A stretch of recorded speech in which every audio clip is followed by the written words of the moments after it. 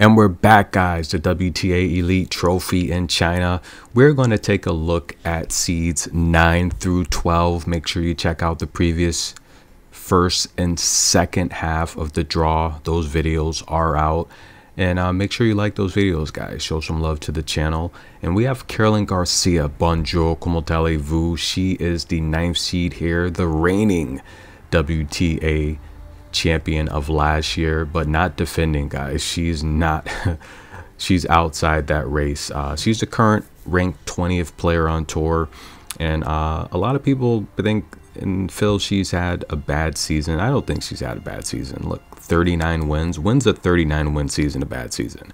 She won 47 matches last year, and she would have definitely needed about that to make her way back to the WTA championship to defend her trophy. But she's made championships, guys. Like, listen, she started things off at Lyons, France. Alicia Parks took her out in the final there in her home country. She made the final in Monterrey against Dana Vekic, who took her out in the final in Mexico.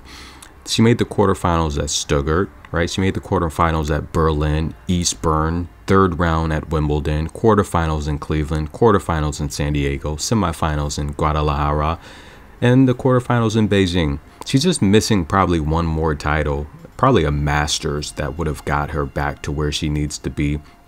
But Caroline Garcia, look, the lead acer on tour. That's right, ladies and gentlemen. She got 11 championships on her career. She won 4 last year. She didn't win any this year, but by far she's the best server in this tournament here. Caroline Garcia, she averages just about 8 aces per match, right? Just under that. Wins 80% of her service games, 23% of her return games, which is low. She's not a good returner, right? She's very aggressive on the return. She's like a Ostapenko on the return side. She's gonna go for the gusto, but she's not a long rally player. I don't think she's a great shot maker. I just think, again, like Ostapenko, she plays fast, and a lot of opponents can't handle that. She gets 72% of her first serves in play. She does save 65% of her break points, and a lot of that's her serving ability to get her out of jams. She only converts 37% of her break points when she has opponents pressured. Can Caroline win this tournament? She can definitely get out of this draw right here, without a doubt. I think of these players in the draw that could challenge her the most, probably Lin Zhu, because she's a better shot. She's a shot maker. She's gonna extend rallies where Garcia doesn't want to do that. But Garcia is a threat to win this without a doubt. Dana Vekic, the number 10 seed, guys. Glad to see Dana back balling, right? I'm excited to see Dana. She's been through a lot in her career, and she struggled, but she's back to where she needs to be. Ranked 24 on the main tour. And Dana Vekic has, I don't know, next to maybe Ostapenko, she's probably got the best backhand in this tournament, without a doubt. What do you guys think? Dana's 27 years old and 33-19 on the year after a 28-win season last year. And look, before that, 19-16, 8-11. 2019, where she made the US Open semifinal, that was her coming out party, where she just showed the tour she belongs on the big stage, and I'm glad to see her back, guys. Look, 2 championships this year. Dana Vekic came into this season balling. She made the quarterfinals at the Australian Open, the quarterfinal at the Upper Links, Monterrey, where she took out Caroline Garcia in Mexico. She won that. And we saw her make the Berlin final. Kvitova took her out there. She did well at the Hopman Cup, right? She took out Neef, the young Neef from Switzerland, who's balling. But listen, guys, Dana Vekic, she's got, what I want to say, maybe 5 or 6 titles on her for her career. She's a household name, and the thing with Dana Vekic, she's got a fast serve. She puts a lot of pressure on her serve. Her serve is underrated. People don't give her credit for having such a powerful serve until they face her and they see, look, it's very tough to return it, because once you do return it, she's coming back with that aggressive backhand to back you up and put you behind the rally. Dana Vekic, she averages just under 3 aces per match, wins about 71% of her service games, gets 69% of her first serves in play. not a great returner, only winning about 34% of her return games, which is why a lot of her matches go over, because she can hold, not necessarily going to break you. She does save 58% of her break points, only converts about 45% of the opportunities she has against opponents.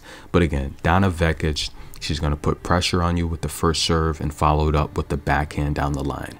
Very aggressive baseliner. She's been working with a lot of Hall of Famers to get her doubles game in gear, and she's gonna be playing a lot more doubles. She said she feels at this point of her career she needs to improve her net play, which I think is correct. I think after the injuries, I don't think she has the best movement, and that's evident if you watch her play. So focusing on her vertical game and her net play, I think it's great. If she can improve that, I've seen some improvements towards her net play and vertical game, but I don't think it's of the elite players on tour. And again, that's why her bread and butter is her backhand. If Dana Vekic gets to her backhand, she's going to beat anyone. Can she win this tournament? I don't know if she can. In fact, I'm not sure if she even gets past this draw here. I think of the two players you want to look out for, again, I think they did a good job with this draw here, because you have two defensive players, two good shot makers in Lynette and Lin Zhu, that are contrasting styles to Dana Vekic and Caroline Garcia. So stay tuned, because I think this is the most intriguing draw of them all right here. Magda Lynette, guys, from Poland. Yes, she's having the best season of her career. First time making it to a yearly end championship. Congratulations, Lynette. And Lynette started things off red hot this year. The world's ranked 23rd player. She's actually the oldest player in this tournament. Lynette's 31 years old. We've seen her reach as high as 19 on the world tour after that impressive, amazing run at the Australian Open, where she made the semifinals. She took out Mayar Sharif, Annette Kontaveit, Alexandrova, Caroline Garcia, and Pliskova. Can she beat Garcia again? She's going to face her in this draw. She made the quarterfinal at Merida.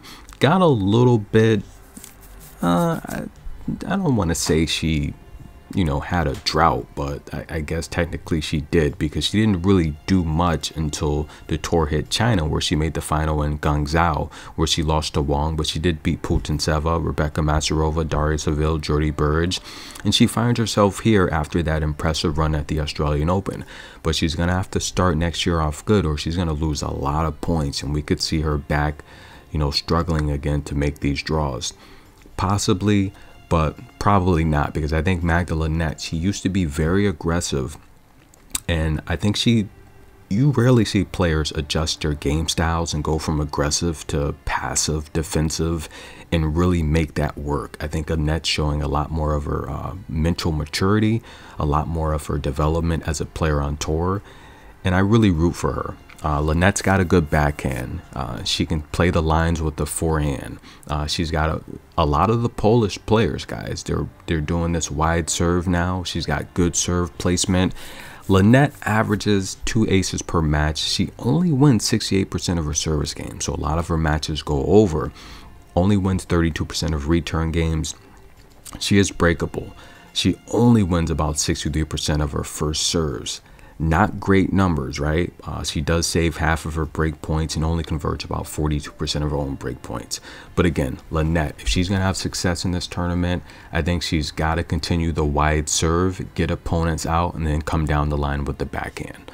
Lin Zhu is a wild card, and we know how it works by now, right? When these tournaments are in the home countries of the local favorites, you're going to see them in these draws. Now, Lin Zhu, dream come true, another player at the Australian Open, came out of nowhere, upset a couple people, right? Now Lin Zhu is, I want to say I think she's like 27 years old, something like that, 28. No, she's almost 30, right? So we saw her at the Australian Open. She made the round of 16, right? She took out Rebecca Marino in the first round, Jill Teichmann in the second, Zachary in the third. Azarenka, she won the first set and had a chance to win that match, but she choked. But again, picking up the most ranking points ever. We've seen her get as high as the world's ranked 31st on tour, right? And then again, she went to Wuhan, and she won that. She beat Surenko. That was a great match there. And that was, I want to say that was Thailand, right? She made the semifinal in Monterey, the semifinal in Birmingham, and she made the semifinal in Cleveland. She made the final in Osaka, where she lost to Kruger. She made the final at the Asian Games, where she lost to Kinwen Jong.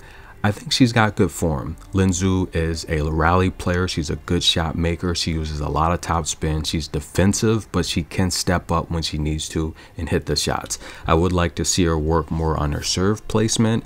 And at this stage of her career, is it possible? I do think so. She's not a huge acer. She averages just under 2 aces per match, but she's breakable. She only wins 64% of her service games. She only gets 60% of her first serves in play. Not the best returner at only 36%, but she does save her break points. She's the type of player where, look, she'll go up 15 love, then find herself down 15-30. She'll go up 40-30, and then her opponent will force a deuce. Lin Zhu goes through a lot of deuces in her service games. She does convert break points at 50%. She's got a first round matchup against Kudermetova, who's going to be very athletically fast. She's going to play vertical. Lin Zhu really wants to stay on the baseline, much like a Dashikina. She doesn't have the athletic ability of Dashikina, but she wants to stay on the baseline and step up and find the right shots. I'm not a huge fan of defensive players on hard, but she's going to have the home crowd backing her. Can Lin Zhu go all the way? I don't think she can, but she's got to be happy. This is the biggest opportunity of her career. Tennis in a minute. Like the video, guys. Show some love. We'll be right back.